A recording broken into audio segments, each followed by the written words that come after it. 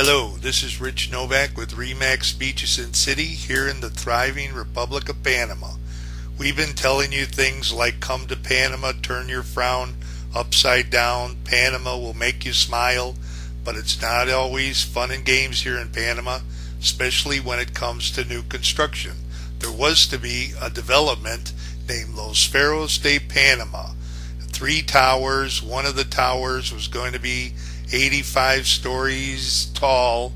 It was developed by Hogalia, which was part of a Spanish company named Grupo Mal. Those pictures were how the development was supposed to look like. This is how the construction site, or lack of construction site I should say, looks now in July of 2011.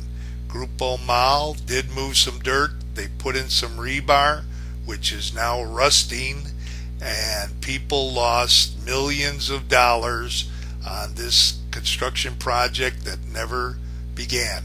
So when it comes to construction, new construction here in Panama, be very careful.